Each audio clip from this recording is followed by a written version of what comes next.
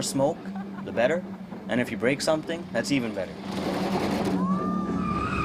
It's Friday night. Yeah, it's Friday night in What else would you be doing? There's this idea of danger, but you're still in control of your car. You would never, really want to let it crash. It's the same with art. You crash the mirror, but you want to create something while you're destroying something. The artist and the driver is not the same, but maybe it can be a place for your creativity, and then you can feel as an artist, it's no problem.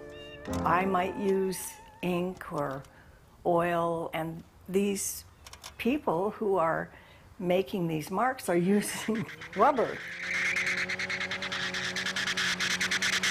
I think burning rubber is like having an orgasm.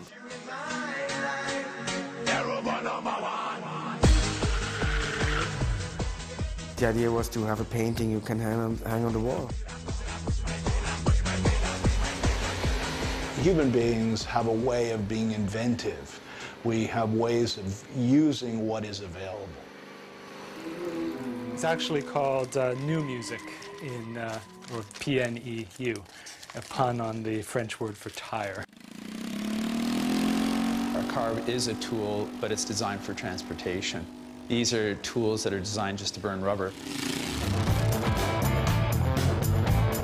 We could have it so that one of us is here and one of us is here, but we're off-center. Then you got safety, and you got guys that can physically intertwine.